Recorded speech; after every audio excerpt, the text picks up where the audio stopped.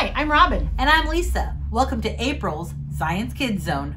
Well, Lisa, we've been in the Lenten season since Ash Wednesday. That's true. We've been thinking about Christ's life and death and what happened so many years ago. Yes, and during these 40 days, we can remember all the special things of Jesus' ministry. He chose his disciples, then traveled with them, teaching them about God and showing them how to spread God's message and God's love. Yes, and then there's Holy Week. On Palm Sunday, we think about Jesus' triumphal entry into Jerusalem riding a donkey. Oh, how the people celebrated that day. That was also that week, Jesus also had his last meal with his disciples in the upper room. And that's when he told them that one of them would hurt them. They were really sad and they wondered who it would be. Well, they soon found out that Judas was the one who would turn Jesus into the soldiers in the Garden of Gethsemane. Those soldiers then took Jesus to the authorities and they ended up hanging him on a cross. All of those people that were so happy on Palm Sunday were now really, really sad. Then they took him and wrapped him in linens and put him in a tomb. He lay there for 3 days and all the people who loved him were in mourning. They missed him a lot. But Lisa, then came Easter. And what a day of joy that was. Yep. You know, this kind of reminds me of a story called The Folded Napkin. It explains a little bit more about the Easter story. Okay, I'll help you tell it. Thanks. Here I have 2 kinds of napkins. This one is paper. It's like the ones that you find at McDonald's. And they didn't have paper back in Jesus's time. This napkin is cloth. I've seen those. You find those in fancier restaurants. Yep, you sure do. What do you do with your fancy napkin when you're finished eating with it?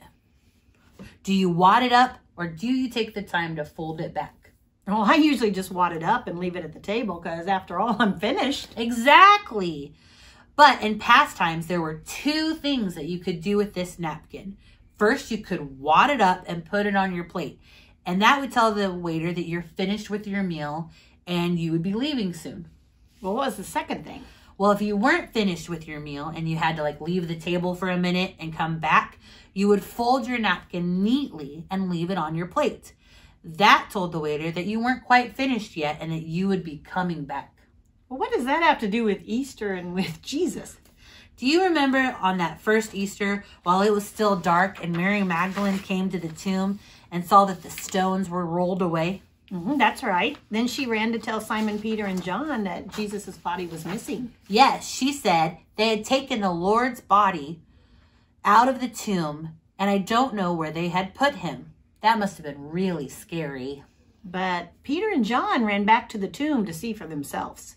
They noticed only the linen cloths in the tomb. Jesus' body wasn't there. Peter went inside to investigate. You're right. And guess what they found? The linen cloths were in kind of a mess. All except one. John 20:7 tells us, and the napkin that was about his head was not lying with the linen cloths, but was folded together in a place by itself. Now, why do you suppose Jesus would have folded the cloth before he left the tomb? Well, think about the napkin story I just told you. It wasn't wadded up, it was folded. And although his earthly work was finished, his significance was not.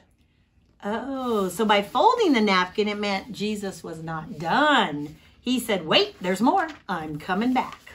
Exactly. And I think of that napkin as a reminder that I don't have to be finished yet either. I don't have to be perfect. I can keep learning and keep growing. Yes, and I can keep serving and teaching and reaching out to others. Isn't that a perfect Easter message? Yes, it is, Lisa. Thanks for the story. Can we say a prayer? Absolutely. Dear God, be with us this Lenten season as we remember your life. Help us to keep our napkins folded so that we are never finished learning about you and can share your message with others. Amen.